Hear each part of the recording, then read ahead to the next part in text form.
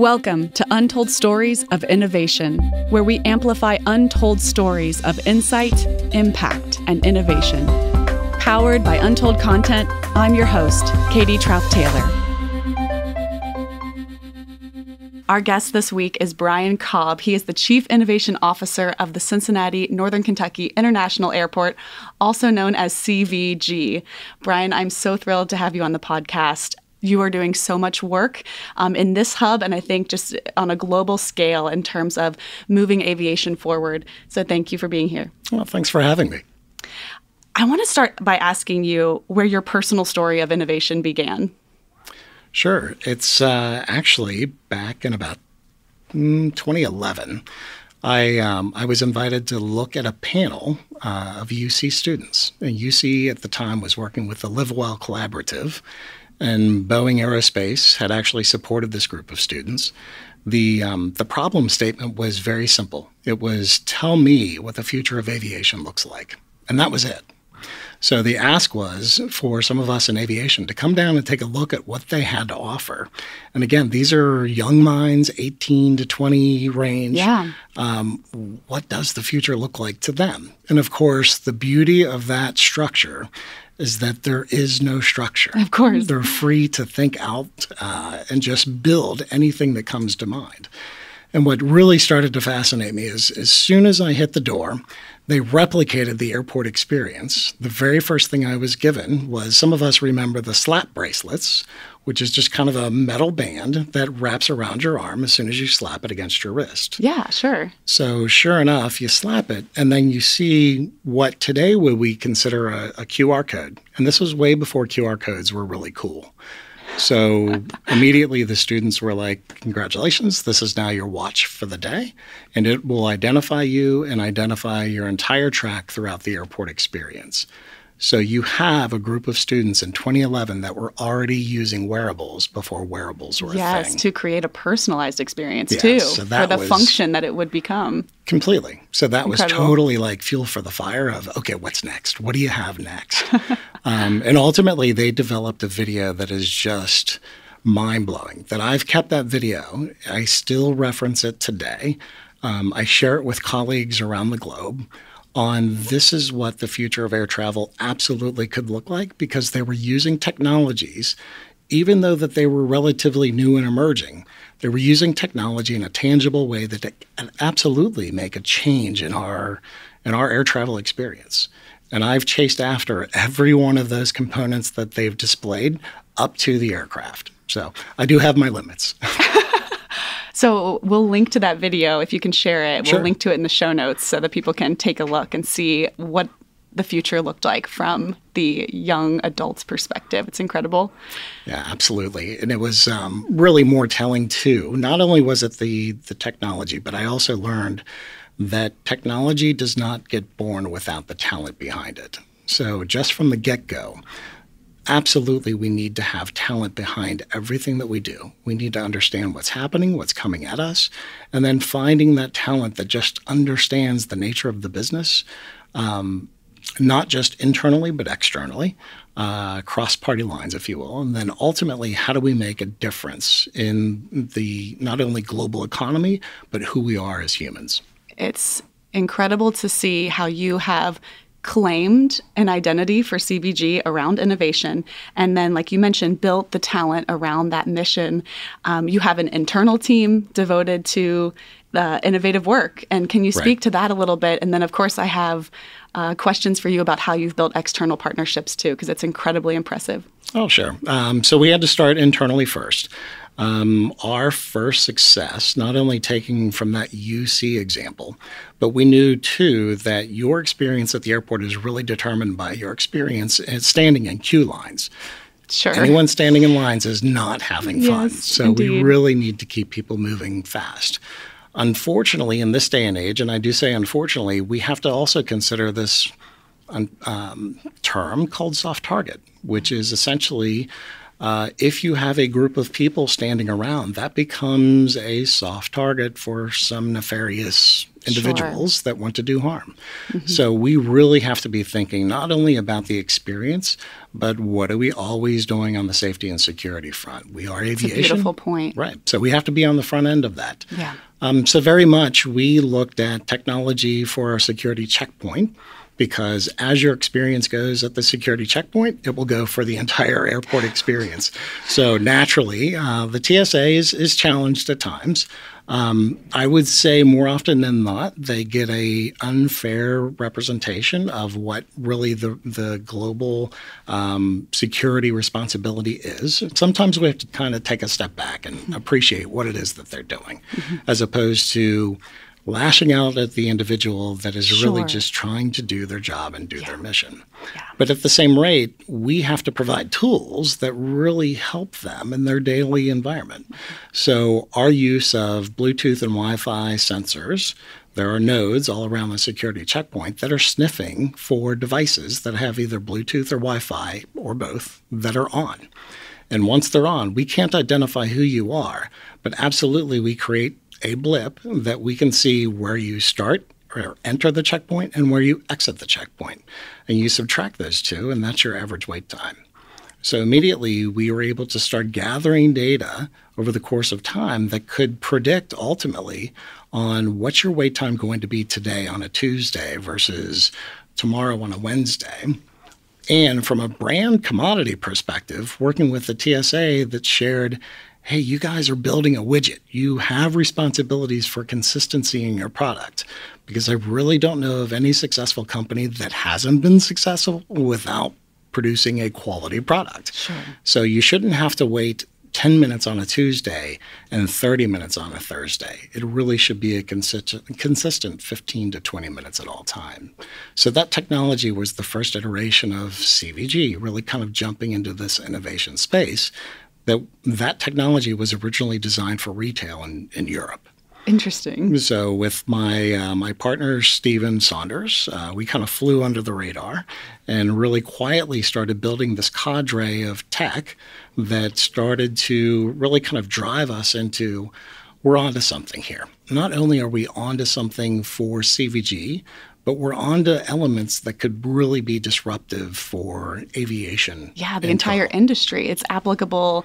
So I think there's an element here of you're not just thinking about how to help CVG stand out among competitors. You're also thinking of applicability across the industry. So how can you take a technology like that and get other airports on board and create, therefore, a more consistent product, get more feedback and more data? And have you found that feedback loop with TSA has been difficult, or has it gone well? Have you learned a lot in the process? We have learned a ton just from that project alone. And you saw me shaking my head before. I'm sure the podcast folks can't. But yes, emphatically, yes. We are seeing success on all fronts. Just starting with the TSA project alone, we're now every bit of 4+ years really working with Washington to try to improve that product and take it across the nation. So to be sitting here at CVG and to create a tool that just now is finally getting attention at the Washington level, it's very rewarding on one hand, a little frustrating on the other hand, but it very much goes to the term fortitude, I suppose, which is just don't give up. We're doing the right thing. Yes. Credit to our local TSA team. They are some of the finest in the industry. We have one of the best relationships, hands down, across the country. It was absolutely our local TSA friends that sat down with us and said, hey, absolutely willing to partner as far as we're permitted to go from a Washington level. But if you have tangible data that tells us how we're performing, we're all in. We're all ears and how we can do better.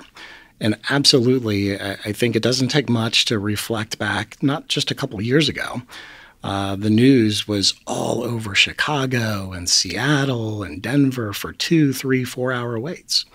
CVG had none of that. Mm-hmm. And why? Because we had it 6 months earlier. Yes. And we dealt with our pain, but we took that data at that time of the circumstances and laid it out for our TSA friends and said, isn't there a way that we could be more efficient with the staffing? And here's the data that says so. It's incredible. And thankfully, they were willing to change their schedule. Literally, I can absolutely say our wait times went away overnight. So Wow. we went from 40-minute waits all the way down to 10-minute waits, and we have not looked back. So am I understanding correctly that part of the problem was it wasn't visible? The problem itself wasn't necessarily visible. We didn't have data to show those patterns and trends, and therefore there wasn't, the opportunity to create a solution even. So the innovation was, let's make this problem visible, and then the other half of the challenge was getting the right partner, TSA, to participate and engage, and they were willing to, thank goodness. So therefore, the solution was able to get enacted. Yeah, right on all accounts. If you don't measure something, you can never really improve it. Yes, so it all true. comes back to that God almighty data. And what are we doing with it? So you'll see a consistent theme with any of the technology that we're using, data, data, data, data, data. So Yeah. we're collecting the data, analyzing the data, and then how do we make the product, not that you see today, but make the product of the future? Because that's the one that's going to change your experience in the airport environment. Yes. So just alone on that TSA scenario, we took the data, shared with them, and really it was not about adding staff. It was just more efficient use of the staff. So just change interesting. the schedules. Changing the schedules, yeah. Exactly. Exactly. So There you most go. airports across the country were clamoring for, we need more people, we need more people. That wasn't the case at all. And many of our comments, we were kind of the lone airport, if you will, that was speaking to media saying it's not about adding staff. It's about being more efficient with the people that we have. So again, it's that classic, how do we use data? How do we find, to your point, how do we find healthy relationships that are willing to share and sit down at the table that says, let's analyze this, let's look at it, and let's try something different. Because obviously what we're doing today is not necessarily working to build our widget. Yes. So how did you, kind of to dive one more level deep into this particular example, did you find yourself using certain storytelling techniques or relationship building techniques to get your TSA friends to buy in and to hear what you had to say and be interested in this information in the first place? Yeah, totally. And that is very much part of the script. So there's a story element to innovation that is always, what is your problem statement? And it's not just a one-liner, credit to Boeing for working with the UC students that I was sharing before. But in our circumstance, it's really what's the concern and what are we trying to chase after and what's the story behind it? Interestingly enough, when we go back to really that 2014, even perhaps 2012, when we first saw the challenge, some of our fans will remember that we actually combined all three of our buildings into one main terminal. So suddenly it went from just a Delta terminal to a multi-carrier terminal. So it's a combination of airlines and TSA that were really responsible for managing the checkpoint queue. Anything that happens before that document checker at TSA, that's really the airline airport responsibility. Anything after is TSA's responsibility. Gotcha. So unfortunately, in that circumstances, and no fault to anyone's situation, you kind of get finger pointing of, well, who mismanaged what? We don't have time for finger pointing. Yeah. And at that time in our history, it was kind of bleak and not necessarily good circumstances across the front page of the newspaper. So we really had to work hard to regain the faith, the trust of our local consumer, our friends, families, and neighbors. So from that perspective, it didn't take much from that storytelling aspect to stitch a story together using social media content. Interesting. And just how bad were we being called out on Twitter and Facebook and For wait times. Oh, absolutely. Yeah. And people don't hesitate. You know, as soon as something goes bad. Especially nobody likes going through security already. So add a long wait to it, and you get some pain. Right. And along with that comes perception differences. So your perception of 5 minutes is probably a little bit different than mine. Sure. And we knew from our really kind of camera-based security perspective that a tweet would come across and someone would say, I've been in the security checkpoint for over an hour. And we would reach out to that person via DM and ask them, are you willing to share the description of what you were wearing so we can go back and really try to figure out what was happening? Fascinating. Did people say yes? They did. Wow. Hands down, absolutely Why do you they think did. they said yes to that? Because I would say first and foremost, they were just shocked that anyone responded Cared. to them. Yes, exactly. Someone expressed a problem and you're looking to help solve it. And then it very much, the next iteration was, not only did I not expect someone would answer, but for an airport to ask, that's pretty impressive. Right. Especially when I frankly thought it was TSA. So good point. In that circumstance, from a consumer's perspective, it's all probably a little bit fuzzy as to who is the airport, who's the airline, who is TSA. It all sort of seems like one team probably for the average traveler. So very much. That's where I've encouraged our entire team to really kind of take this ombudsman approach. We can't shrug our shoulders and say, well, that's not really our deal. We're the airport. We absolutely have influence. Mm-hmm. So if we don't directly control it, we can influence the outcome. So we have to sit down with our business partners like TSA, like the airlines, and really take a stronger position on behalf of our friends, families, and neighbors on we care. We absolutely care about our brand. We care about our image, and we have to do better going forward. And so you found internal buy-in came from being able to share stories from actual travelers as they were expressing their frustrations on social media, and then you're able to sort of use the technology at the time, which were cameras, to tell that story well. And it sounds like that was really helpful in encouraging your other internal stakeholders like TSA or the airlines to care and to be willing to have that meeting and have those solution conversations. Yeah, spot on. Because that came at a time in our culture where a brand was not necessarily understood. And do airports typically have a brand? And they don't. Really, airports across the U.S. view themselves as utilities.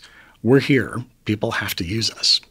Well, unlike anywhere else in the U.S., there are 5 additional competing airports right on top of CVG. Sure.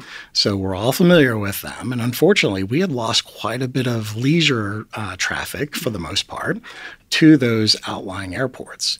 Then, as the recession was really hitting hard, that even the major businesses could not necessarily afford to pay the highest price ticket, which we were unfortunately known for. And they also flocked to those outlying airports. So after the bottom fell out, if you will, we recognized, wait a minute, we have to create a brand. And that brand has to be built around not only inexpensive airfares, which, by the way, the airport has no control over what the airlines set as far as airfares, but we do control the cost of operating at the airport. Okay. And they weren't terribly out of line. It just, perspective-wise, they didn't look competitive. So we had to make it a competitive airport, really kind of reinvent ourselves, who we were. We were no longer one dominant hub airline airport. We were no longer the business person's airport. Yeah. We were an airport for all. So as we were really working through that, again, we kind of go back to that storytelling of, okay, how are we doing against the brand image or reputation? Look at our social. And as the social hate was still coming, it was a hard reflection of, okay, rinse and repeat. We have got to do better. And really refining not only that message, but also a cultural inside storytelling of this is what we're working towards. We'll get there. It's going to take some time, but this is what the brand is about. Wow. Absolutely. That makes so much sense. And my company, Untold Content, is headquartered here in Cincinnati and proudly part of the startup Cincy ecosystem. One of the things that I've loved about the brand of CVG and how it's grown and emerged is you've really put innovation at the tip of your tongue. So you've, especially in your role, you have thought about how do we communicate that our airport is for all and that we are committed to experience, personalization, and making that the best that it can be. And as part of that, you've really immersed in the startup community, not just in Cincinnati, but around the world. And so could you speak to, your approach to why you think startups are part of the story of the airport. Sure. So it really, in my circumstance, when it came to startups, I kind of deviated from my original plan, and I went to be a mentor at Centrifuge. And I just needed to learn a little bit about what it was and what innovation was and kind of emerging tech. And for people who don't know about Centrifuge, it's one of the major Midwestern hubs of innovation. It's a public-private partnership located on Vine Street in downtown Cincinnati, and it partners large corporates with startup technologies and venture capitalists in order to fuel innovation and economic growth in the Cincinnati region and beyond. And it's really a leader in that across the Midwest. Absolutely. Okay, so well pick done. back up. So I started out as a mentor, thinking that audacious as I was, I could help some startup companies. Sure. By Thank you for imparting doing my that, knowledge. by the way. Right. At least I thought that was the plan. Until I got teamed up with Sam. Sam taught me more about, frankly, the agility, the abilities of businesses, a different mindset, how the millennial thinks.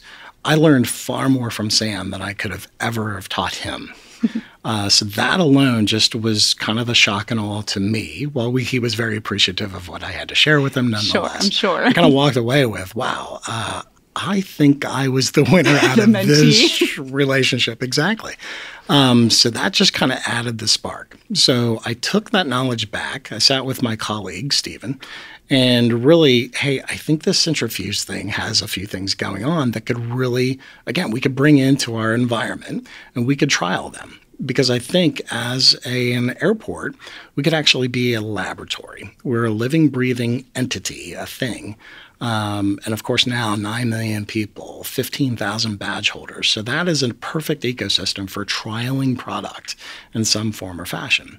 So the conversation that I had with Stephen is, okay, let's kind of quietly fly beneath the radar, pun intended, and we'll just kind of like slip into Centrifuge and listen to some pitches and see if we shouldn't engage.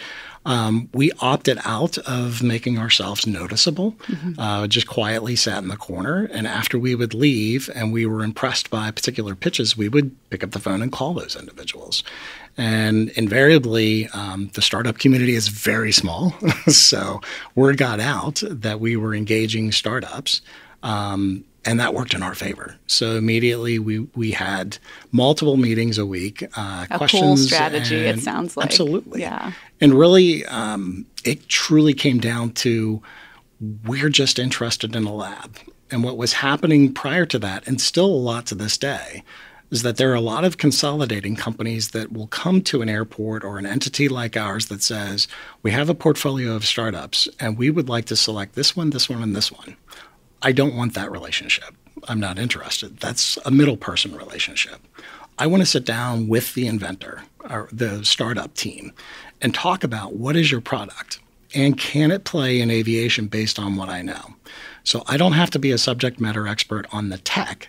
I just need to figure out what's the dot that I can connect to in aviation that it'll play well, either inside the airport for air travel purposes or somewhere on the airport from a campus perspective, and just really kind of that city in a city, running a city. Yes. And that's where the relationships have just taken off dramatically. Every one of our startups have gotten that with very rare exception. I would say on an exceptional basis, only 2 that come to mind so far. And one, frankly, was on the West Coast. And another one was originally in the Cincinnati area that moved to the West Coast. So there is some of that West Coast influence that unfortunately, it's like, are you really ready for show? Are you ready for scale? And if you get that West Coast mentality, then let's be careful, because I don't know that the relationship is going to be healthy for us. I say that because if you see what's happening in the Valley today, the Valley is just crushing the small startup companies. So it's become the usual suspects, the Amazons, the Googles, the Apples.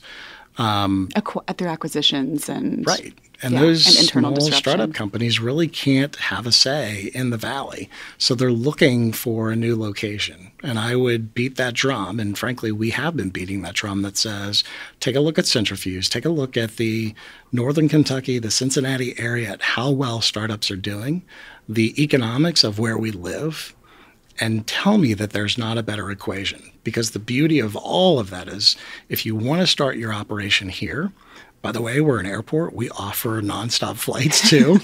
So we can get anywhere, East Coast, West Coast. Yes. But from a base of operation and affordability, the living experience, why not start here in the Midwest? Well, let's pause for a second too and think about all of the incredible things that had to happen in order for us in this region's story to be able to make those points.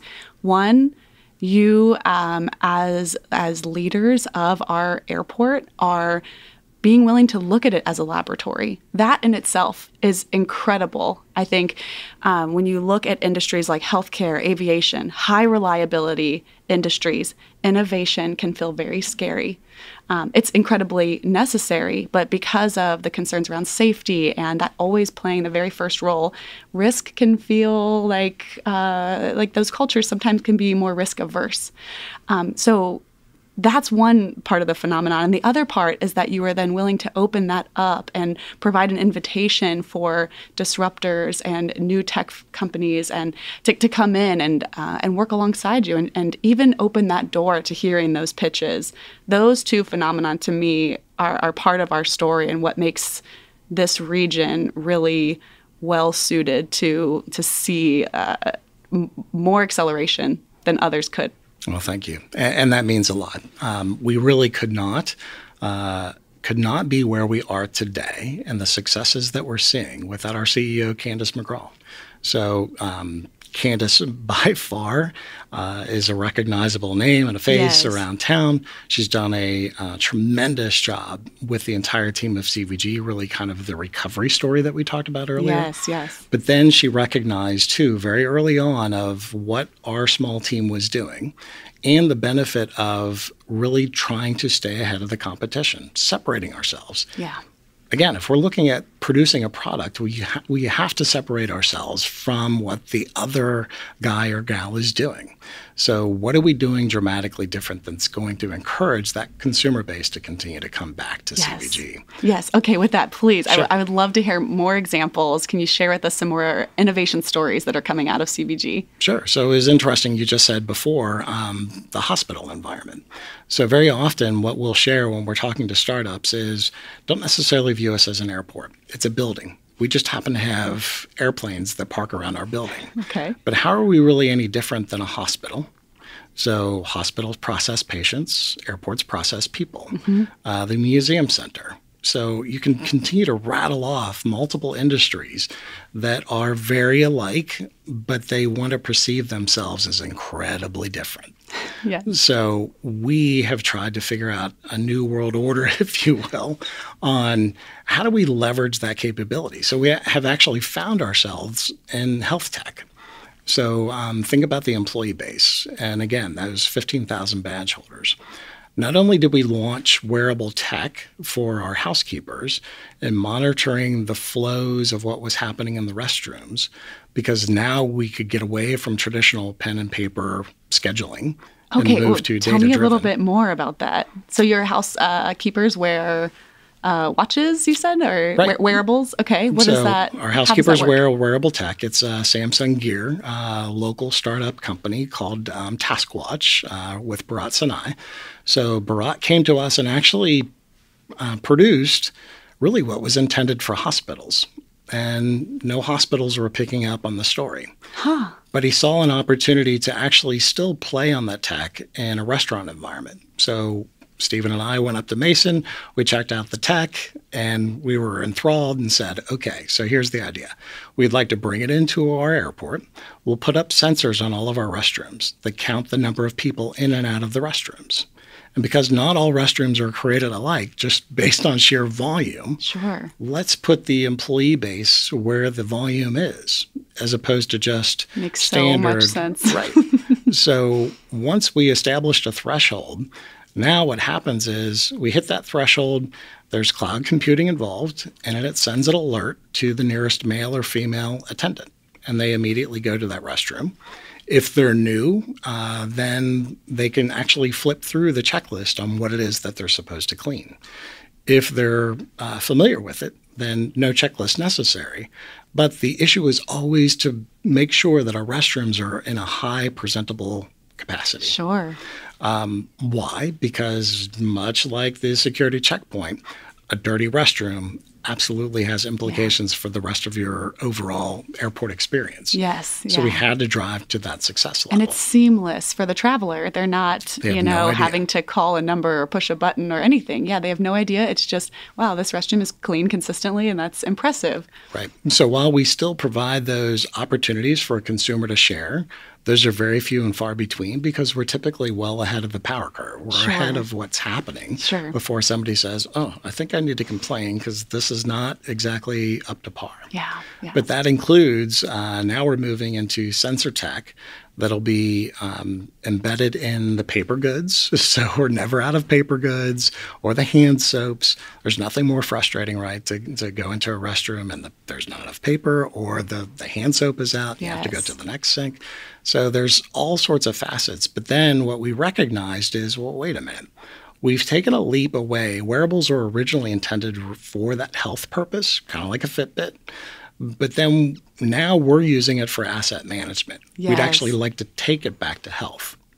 So imagine an environment where, and what we're working towards is, if I'm on the floor and I have a wearable and my blood pressure goes to a dangerous level, now I can actually have the watch send an automated alert to our dispatching center. And because we have police and fire, I can send somebody to check on me. Mm-hmm. Especially, I would imagine, for your employees who are out on the tarmac and doing, a lot of lifting or heavy physical labor. Is that what you're imagining, that it would make their workplace safer? Yeah, so you're right. That typically is an airline responsibility. But what we're trying to do is exactly that, is to build an ecosystem of technology that encourages other partners like the airlines to adopt. So where we're heading with the airlines in particular, and I think this one's really, really fascinating. So everyone's talking about AI, artificial intelligence, but what is it and where is it? So just last year, we installed camera tech that's looking at the aircraft at the gate.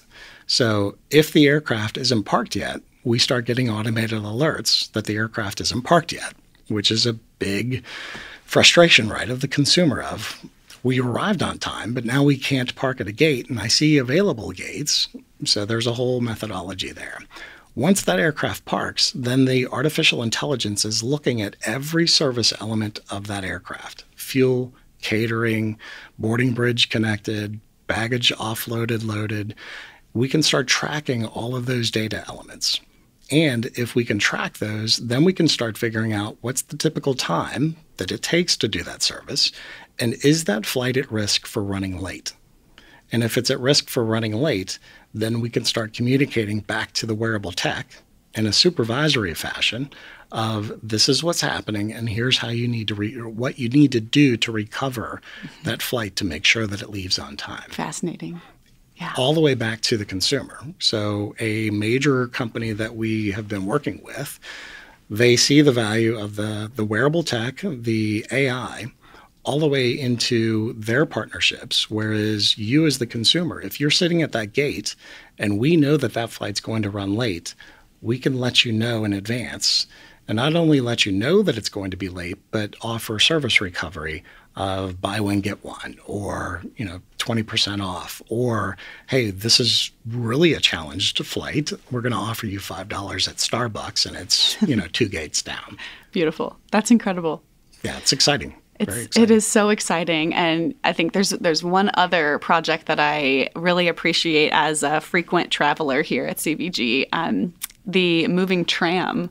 I noticed that you worked with Lassant to Really, I think so many of the stories you're sharing are about anticipating, kind of better meeting the expectations of consumers and setting clear expectations for them. So wait times at security, for instance, I notice now that's advertised. So I know when I'm walking into security, okay, it's going to take about this long. And the same thing with the sort of internal transportation inside the airport now. There's technology you're using to help travelers know, how long is it going to take? Should I walk or should I take the tram? Yeah, so we have two trains, if you're not familiar with CVG. We have two trains that run between the terminal and the two concourses. Really what was happening is, as our brand was recovering and our friends, families, and neighbors were coming back, not only did they come back, but we were seeing this anomaly, and still to this day, we're seeing people drive from northern Tennessee, southern Michigan, far east West Virginia. They're driving 5 and 6 hours to come to CVG. Now, we scratch our heads and go, okay, well, what's up with that? If you look at our low cost, that's attractive, number one. But also our low cost carriers are typically flying every day of the week. So if you were to fly out of a competing airport, you would have to leave on a Tuesday and maybe come back on a Friday.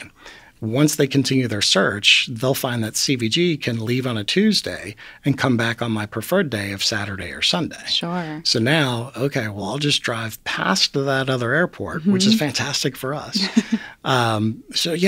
People are totally unfamiliar with, however, Cincinnati, CVG. So what we found very quickly is, as this new demographic was coming into the airport, questions like, does this train go downtown?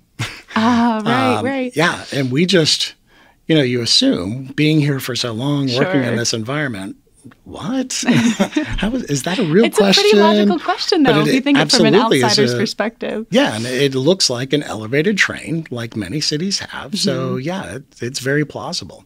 So we recognize that our very dated original signboards were not working, very limited information that we could push. So we worked with the gang at Losant and started putting IoT. Again, lots of people were talking about Internet of Things, IoT sensors, but not a whole lot of people were doing them. So we worked with Losant to say, okay, you're talking sensor technology, IoT, let's do this and let's prove it out. So sure enough, we just put sensors on the trains and throughout the tunnel. Now we can see absolutely where that train is at any given time. And because we can see that, we can communicate that to the consumer that says, here are your options. And now we're already on our second iteration of information because we found the first screens were actually too much. Even though that it gave like walking distance time and where you were located, it was still too much visual noise that we really just had to scale it back. And we recognized, when you scale it back that says this train will arrive in 2 minutes and this train will arrive in 5 minutes, it's pretty intuitive. I want this train that arrives in 2 minutes. Yeah. Or if somebody is running to catch up to me, like, a partner or a spouse that's carrying the stroller and everything else, okay, I have time. I'll stand by the 5-minute train. Yep. So it becomes this very user-friendly, very simplistic, while behind the scenes, futuristic tech that is here today that we're able to use. I love it. One final question. What innovation stories do you want to see in the future, not just for CVG, but for aviation? Wow. No pressure. That's kind of a big one. Yeah. It is. So selfishly, and while it's big, it's easy. I've had the good fortune of traveling to a lot of countries around the world. What is very, very disappointing is to see how far the U.S. airports have fallen behind. And it's very easy for us in the States to, again, kind of shrug our shoulders and say, well, it's infrastructure. We're desperate for capital. We need a lot of infrastructure improvements. We can't afford to chase after new tech. What's the purpose? And I've absolutely had colleagues in other airports just question me, what's the value? What's the purpose? Meanwhile, in other countries around the world, particularly the European markets, definitely some of the emerging Asian markets are so more advanced. Just an appearance, the experience, and then they're throwing tech on top of that. Yes, and you really see that value add proposition. Now, how does that play into our space, into the U.S.? Number one, first and foremost, I always say I'd like to see the U.S.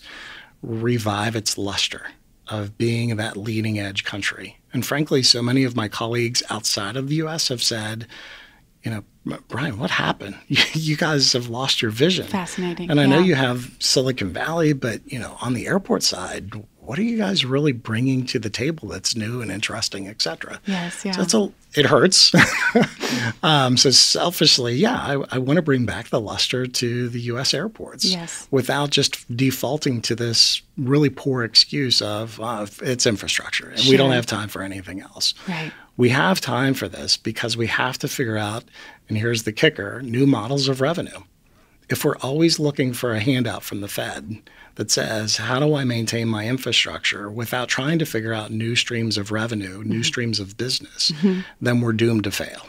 So we've seen it in the past. We have to, my approach, my opinion is instead of treating this like quasi-government, we have to really treat it like quasi-private. How are private entities doing exceptionally well? How are the big brands doing it well? And what do we have to do to compete, not only at the U.S. level, but on the world stage? And that's where the drive ultimately is heading to. And I can hear that from the start of our conversation to now, that there's a passion for continuing to lead and to do that in a collaborative way and to think really creatively across other sectors, pull insights from other verticals. It's incredible, the work that you're doing, that your team's doing, and that the airport's leading. So thank you so much for this conversation. I really appreciate it. Well, thank you. Yeah, it definitely takes a team. We have a fantastic group at CVG, and especially our trade group around the world definitely helps us and is supporting us because there is that burgeoning interest to make things better for the air travel consumer. Amen to that. Thank you again. Thanks for listening to this week's episode. Be sure to follow us on social media and add your voice to the conversation. You can find us at Untold Content.